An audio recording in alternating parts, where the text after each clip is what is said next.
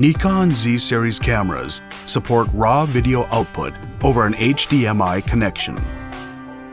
A unique characteristic of raw video is its high tolerance to post-production color grading.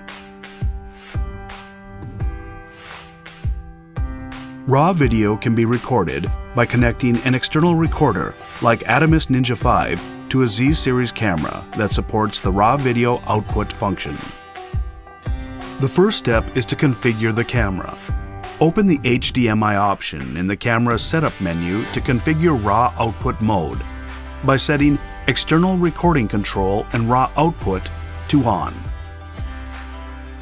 To prevent the camera from entering standby mode and terminating recording when recording to an external device via HDMI, set the standby timer option under Power Off Delay in Custom Settings to No Limit.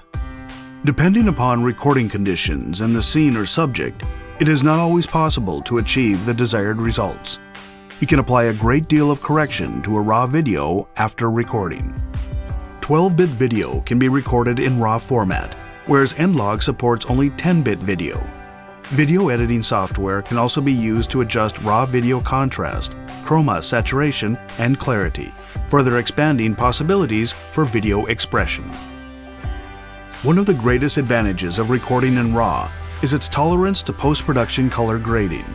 High-quality video can be achieved because details and tones are preserved, even when considerable adjustment is applied. For example, you can control the level of detail and highlights, or utilize the rich tones and gradations made possible with 12-bit recording to change the entire feel of a video with color grading.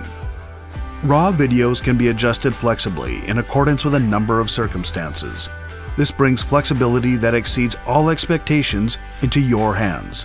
Experience for yourself these functions that further expand possibilities for video recording.